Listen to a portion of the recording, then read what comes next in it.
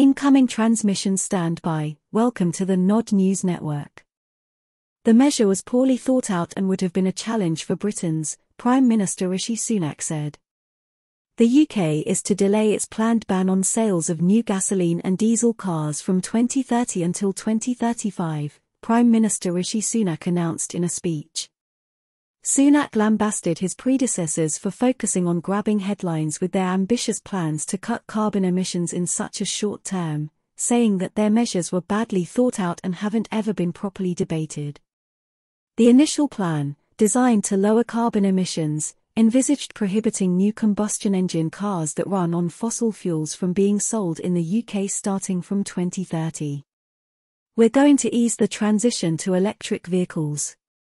You'll still be able to buy petrol and diesel cars and vans until 2035.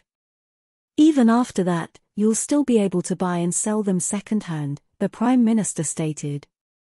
Britons have to be sure that they can afford selling their old petrol cars to buy new electric vehicles, he explained. For now, public opinion on the matter is doubtful, he noted, with people already suffering from the cost of living crisis and high energy bills, unsure whether they can bear additional costs. At least for now, it should be you, the consumer, that makes that choice, not the government forcing you to do it, Sunak stated, adding that his government will nonetheless continue to work toward reaching net zero emissions by 2050, albeit in a more pragmatic, more proportionate, more realistic way.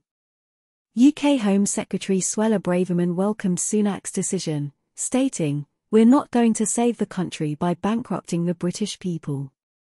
However, not everyone applauded Sunak's turnabout. The Labour Party announced that they would reverse his decision and return the ban to 2030 if elected next year. UK automakers also appeared unhappy, having already spent billions on adjusting production lines towards electric cars. "Our business needs three things from the UK government: ambition, commitment and consistency.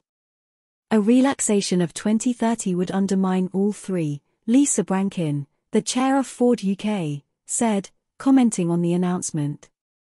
Stellantis and BMW both said they remain committed to switching production to electric cars by 2030. This has been the Nod News Network, transmission complete.